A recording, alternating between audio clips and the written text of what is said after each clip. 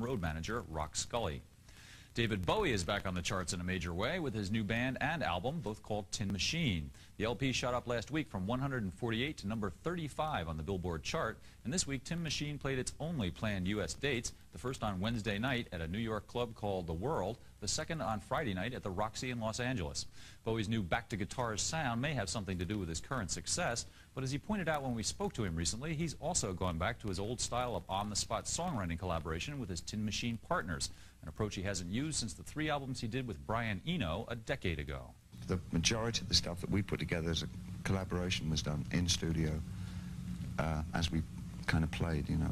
We'd just get writing on something and that would become a piece, and then I would try as much as possible, instigated by these guys, to write as quickly as possible and try and get the lyric done within the same hour or so.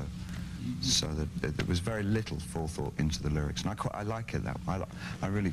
I did that firstly, I guess, on a couple of things on Diamond Dogs, and then again a lot on the Eno trilogy.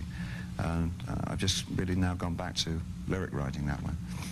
Bowie and Tin Machine are now off to play some dates in Europe, and while there are no further U.S. dates scheduled right now, if any do crop up, we'll of course let you know.